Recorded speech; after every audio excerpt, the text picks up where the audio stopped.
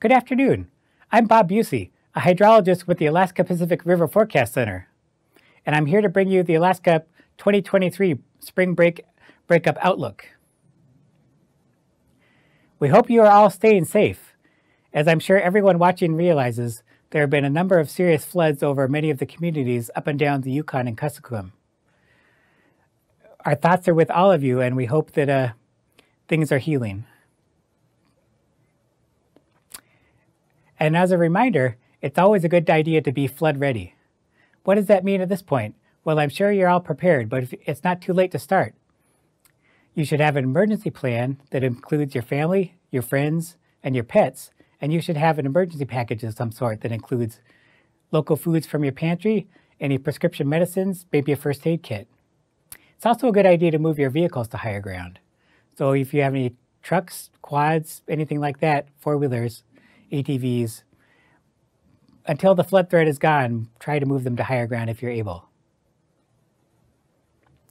So we're about most of the way through breakup, but I just wanted to highlight a key piece is the snowpack going into breakup, the ice thickness at the moment and the strength of it, as well as what the spring weather patterns have been. We're going to touch base on those briefly here in the next slide or two. This is what the snowpack was for 2023. This is April 1st, and for the most part, we're like average, normal. These blues show like a little bit of average, 1 to 1.5 times.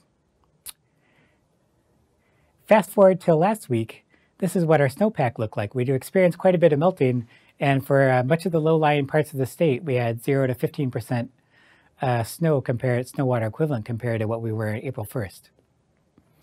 However, most of the mountains, quite a bit of snow. Most of the North Slope, quite a bit of snow. Let's fast forward to yesterday. An impressive amount of melting as we've reached further into May.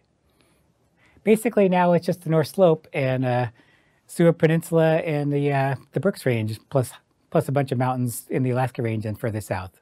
Everywhere else is just a minimal amount of snow. Well, if the snow is gone, that means it's now in the river. So be careful out there. And don't forget to think twice on ice.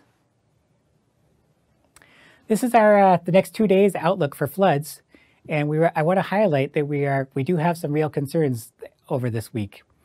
The next 2 days we're anticipating some good flood potential for upriver of Bethel in the Kalskag and down to Luksak and on down to the lower reaches of the Kuskokwim, as well as the Buckland area is seeing some active flooding as of today, Thursday.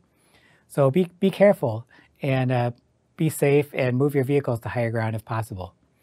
Another couple areas I want to highlight is there's an ice dam above Ruby, and there's still intact ice in the Bishop Rock area of below Galena.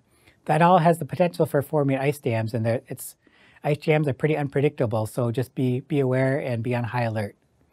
The next phase of water over the next week or so is going to be the upper Yukon and Porcupine, where a big pulse of snowmelt from Canada is coming down. So this is our current river status. We're kind of moved to mostly open, which is a big change from last week aside from the North Slope. And mostly open means not a lot of ice in the channel. Mostly it's just pretty much river, ice on the banks. I also want to highlight there's a number of communities here with flood watches and warnings, and I would direct you to our webpage, weather.gov/APRFC, and you can get tuned in on all of our watches and advisories that are active. So, spring breakup outlook, pretty much we're going according to our forecast here. This is the averages for the last historical record, and these dates are pretty much like all falling into the past now in the eastern interior, eastern part of the state, and the present for the western part of the state. North Slope is still very soon, the near present. We are still seeing western Alaska is going 8 to 11 days late. I'll hop over, this is our actual breakup dates. On the Yukon, it's ranged from 4 to 8 days. And we had Ruby go out yesterday, and we're anticipating Galena the next day or two, and by the time we've talked next week, probably on further down towards Caltech and Holy Cross. This is the Kuskokwim, and Nikolai was the first big break on the Kuskokwim last week, and that went out 9 days, and we're holding to the 9 to 11. So 2 days ago, Kalskag went out upper and lower, and where there's an ice jam down below there. And so we're waiting on Tuluxac, and probably the rest of the Kuskokwim hopefully will go quietly because there's now a lot of rotten ice in that neck of the woods. Temperature is about normal. Basically, you can see the pie chart. There isn't a lot of weight. Slightly cooler in the Bethel area, slightly warmer in the eastern Alaska. This is more specifically, this is Bethel, and you can see mostly temperatures are above freezing at this point. Any snow is pretty much becoming no snow.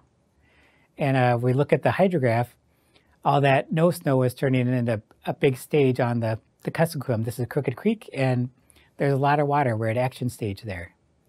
If we go back and look at the mouth of Bethel, not a lot of water. There's a lot of water, but there's no breakup yet. So there's going to be even more on top of this once the breakup front arrives. This is the Kotzebue area, Kotzebue Airport, and I wanted to take a look at the Kobuk noaa, what might it be going on there. Basically, it's still staying cool. Eastern, if you look on the Kayakuk around Bettles, it's been hot there, and there's a lot of snow that's melted, and you kind of saw that in the snow map. But if you're looking at the Kobuk area, not a lot of melting. Looking at the Kayakuk at Hughes, quite a bit of melting. Hopping over to Canada, this is Dawson, and we're still, the snowmelt peak came quite shortly after the breakup ice front passed, but it's pretty much stayed at that level over the last several days, and we're anticipating that this water is going to be hitting Fort Yukon over the next few days. Some other water that's going to be reaching Fort Yukon is this big pulse coming from the Porcupine, and they are also at action level, and anticipating this is going to move down the river and end up at Fort Yukon and into the Yukon proper. So there's a lot of water. This is what mostly broken up looks like. This is at Sleep Mute. Nice quiet now after all that all the ice that just used to be. This is from our RiverWatch team, the next few photos. This is below Kalskag. This is the ice jam. And then if we go a little further down, this is intact ice just above Tuluxac. On the Yukon, this is Tanana after the ice has gone out.